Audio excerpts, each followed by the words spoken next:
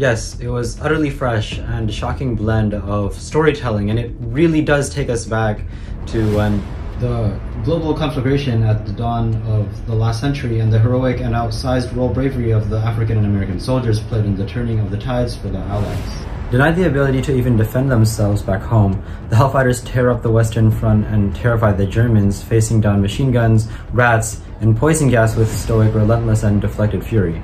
White's illustrations explodes off the page, and Brooks' storytelling really brings gripping action and anger to every single page.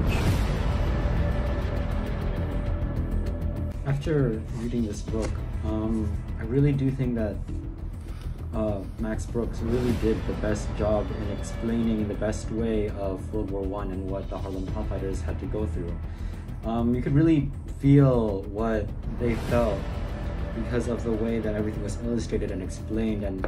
I really do feel like that teachers should start using this book to start teaching this topic.